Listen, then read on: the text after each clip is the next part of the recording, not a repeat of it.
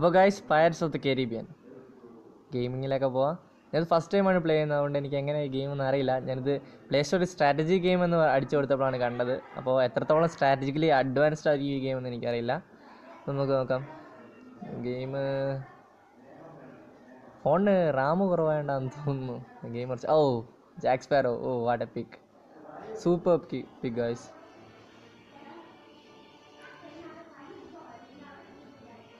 താഴെ എന്തിരിക്കുക, V R on attack on A mermaid island, Jack sparrow അവേറ്റ്സ് U. Okay captain, we got A merchant ship in range to plunder.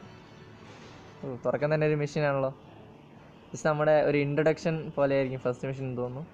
Okay, pirates of the Caribbean, tides of war.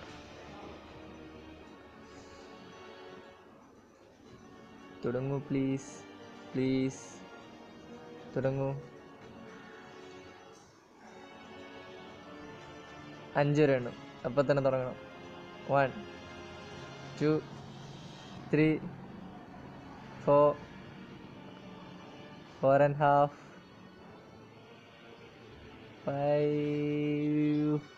Oh, come on, please.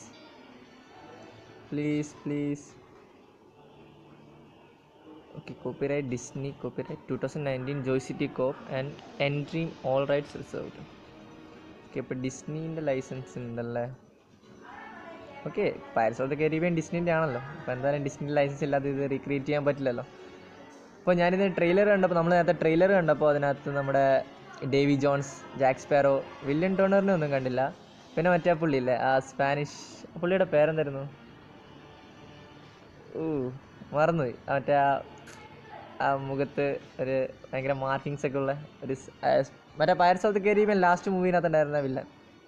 Okay, പുള്ളീനൊക്കെ കാണിക്കുന്നുണ്ടായിരുന്നു ട്രെയിലറിനകത്ത്. പിന്നെ അതിൻ്റെ play സ്റ്റോറിലെ പിക്കിനകത്ത് ഞാൻ താഴെ link ഇട്ടിട്ടുണ്ട്. ആ game നിങ്ങൾ ഇപ്പോൾ ഇത് കണ്ടു കഴിഞ്ഞ് നിങ്ങൾക്ക് ഗെയിം പ്ലേ ഇഷ്ടപ്പെട്ടിട്ടുണ്ടെങ്കിൽ, ഈ ഗെയിം സ്ട്രാറ്റജി ഗെയിമാണ്, അത് ഇഷ്ടപ്പെട്ടിട്ടുണ്ടെങ്കിൽ നിങ്ങൾ താഴെ ലിങ്ക് ഉണ്ട്, അതെന്തായാലും കാണേണ്ടതാണ്. 1 hour later. Law law law law law law law law law law law law law law law. 18%. ഇതെപ്പോൾ ആകാനാ? എന്നെ കുഴിയിലോട്ട് എടുക്കുന്നതിന് മുമ്പ് ഈ ഗെയിം ഒന്നും ആവുമോ? Several days later.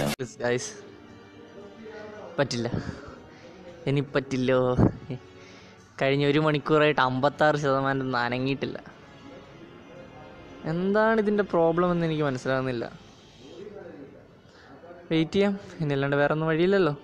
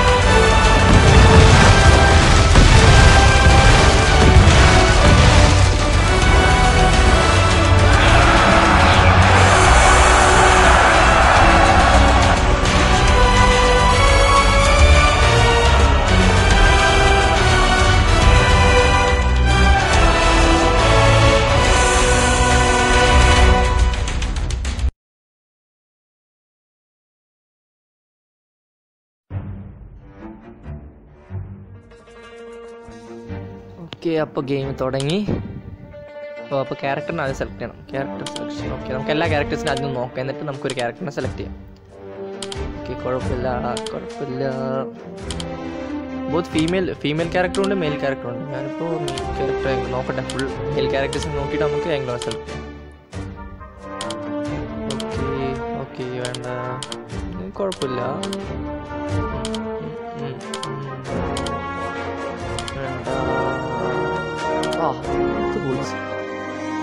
ഓക്കെ, നമുക്ക് സെലക്ട് ചെയ്യാം.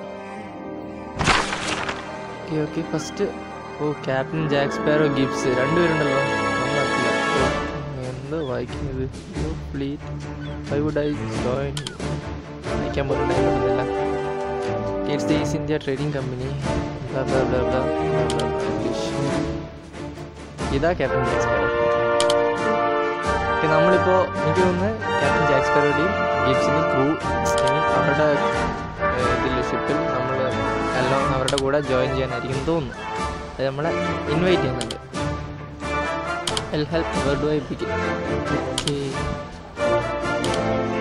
കുഴപ്പമില്ല, ഗ്രാഫിക്സ് ഒന്നും കുഴപ്പമില്ല. പക്ഷേ ഇത് പേഴ്സണൽ മോഡലായുള്ള ചെറിയൊരു പ്രശ്നം ഞാൻ റാൻഡമായിട്ട് അവിടെ നിൽക്കുന്നു. ഓക്കെ, ഇത് നോക്കാം, നമുക്കൊന്ന് നോക്കാം.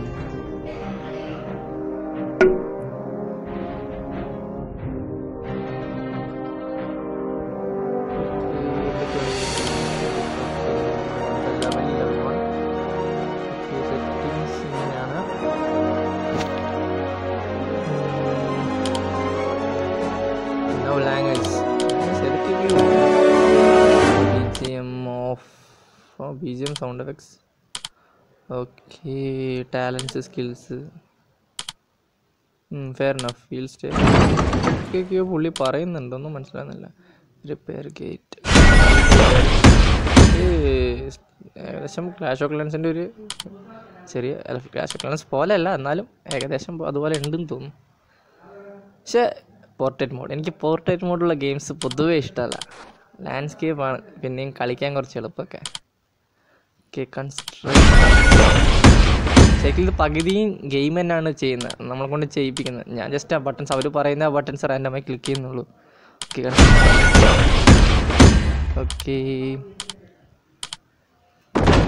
നമുക്കൊന്ന് റിയൽ ആയിട്ട് കളിച്ച് നോക്കാം.